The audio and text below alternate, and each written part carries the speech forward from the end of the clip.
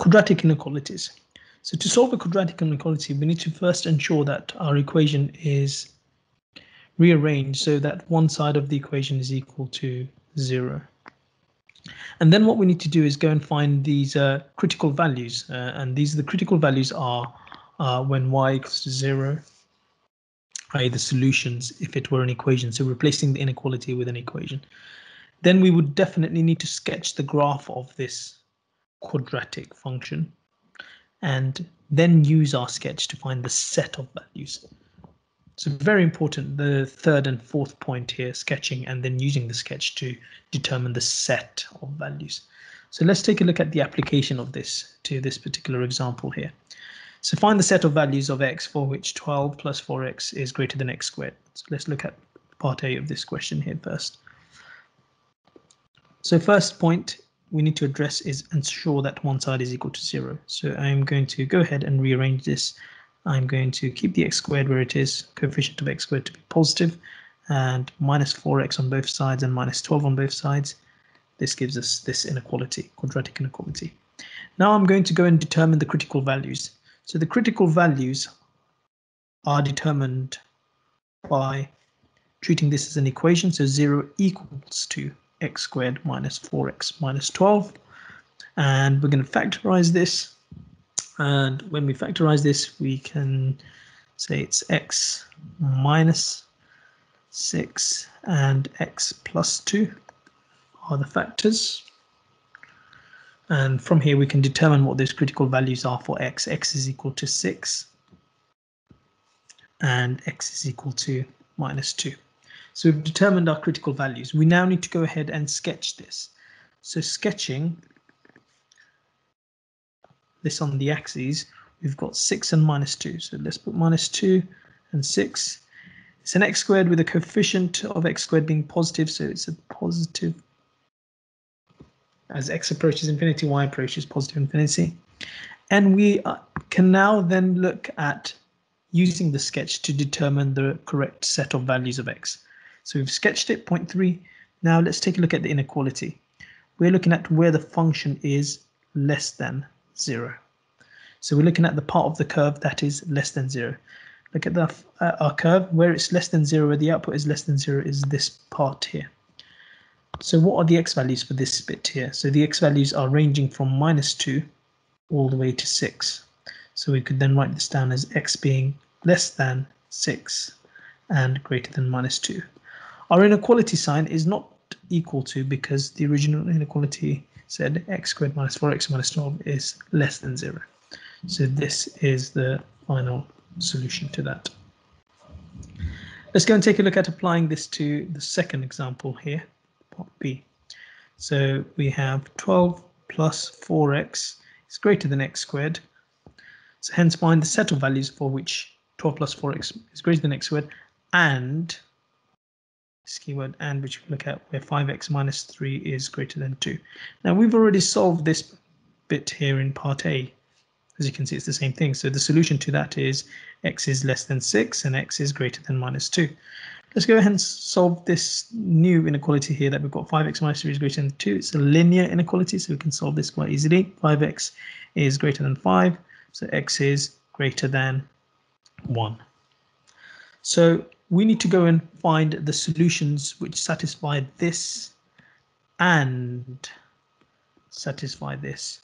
In order to do this, the best thing to do is represent each of these solutions on the same number line. So we want to first of all represent this solution here. It goes from minus 2 all the way to 6. Represented on the number line. And we want to also show where x is greater than 1 is on the number line. So 1 is somewhere between minus 2 and 6. Doesn't matter where, let's just put it in there. And we're looking for when this is greater than 1.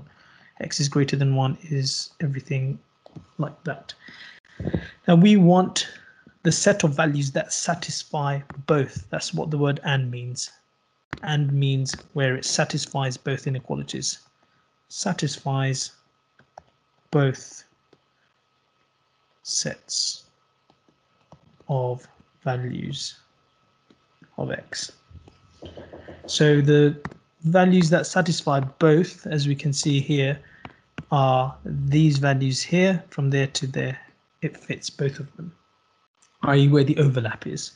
So then go ahead and write our final solution. Well, the solution is everything less than 6 and everything greater than 1. X is less than 6 and X is greater than 1. So this is our solution that satisfies both inequalities.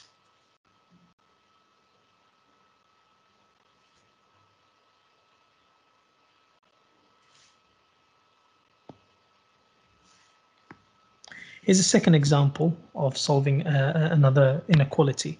Now, one thing to be mindful here is that when we are solving this, we need to multiply both sides by x, but we don't know whether x is positive or negative.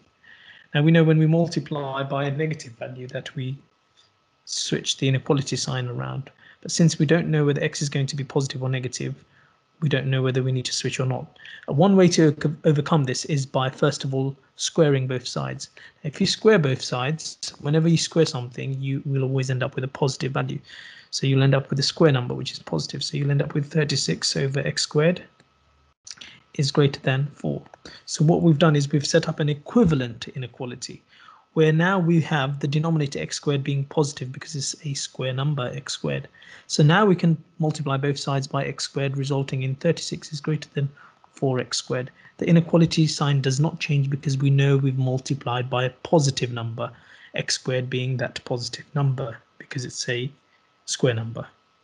And that's how we overcome when we are trying to multiply something by x. And if we don't know whether it's plus or minus, start by squaring both sides. So now we can go ahead and start solving this. Again, make it one side 0. So we've got 0 is greater than 4x squared minus 36. So we've got our inequality. Let's go and find the critical values. It's a quadratic, as we can see here. Critical values, 0 is equal to 4x squared minus 36. We can divide both sides by 4, so we end up with 0 is equal to x squared minus 9, and this we can then factorize, x plus 3 and x minus 3. And so our critical values are x is equal to 3 and x is equal to minus 3. Let's draw our sketch.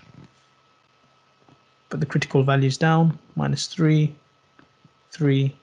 It's a positive quadratic. As x approaches positive infinity, y approaches positive infinity. Give me 2 minutes. I'm recording in the middle, okay?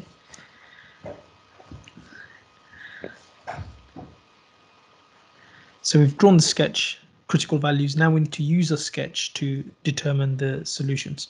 So let's go back to the inequality. The inequality states that find the region where 4x squared minus 36 is less than 0. Where it's less than 0 is where the output is less than 0, where it's below the x-axis, this part here. So we've highlighted this part. Let's go and find out what the solutions here. The x values here are between 3 and minus 3. So x is less than 3, x is greater than minus 3. So this is the set of solution for this inequality.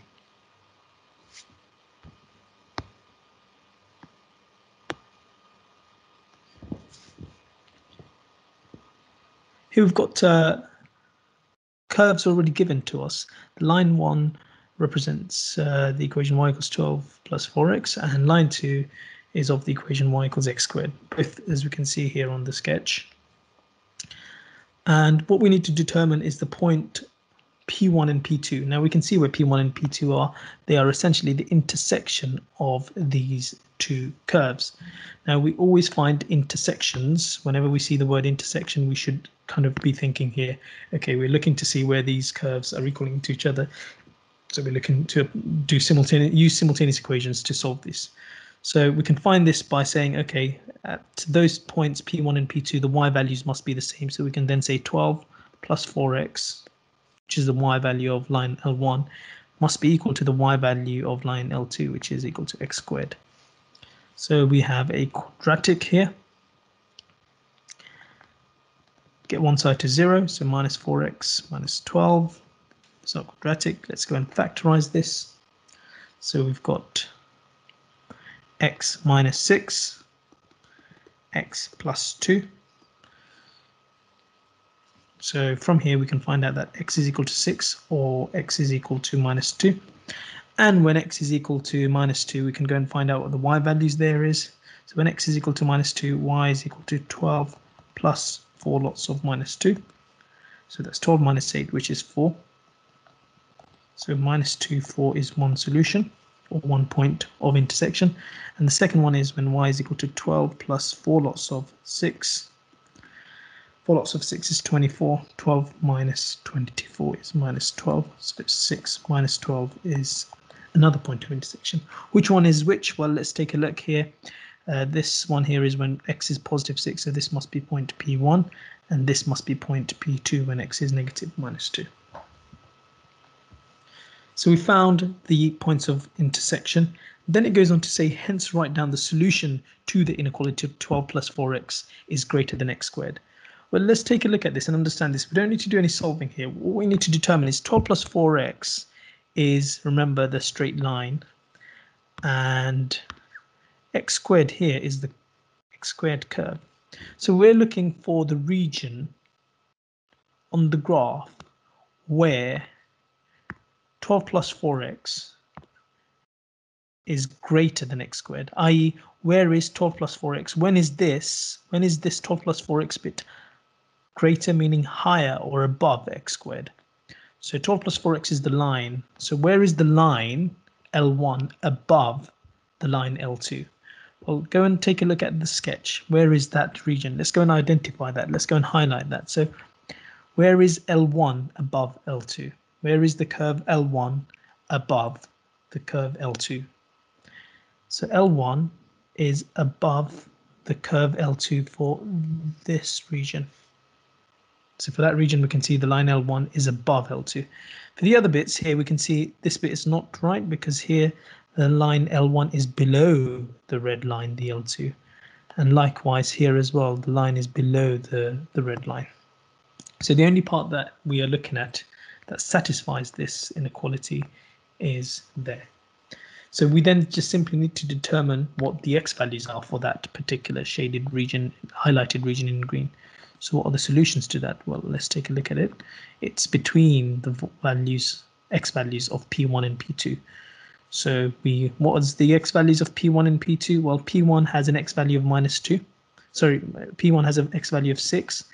And P2 has an x value of minus 2. So we're looking at when x is less than 6 and when x is greater than minus 2. That's the answer to that bit.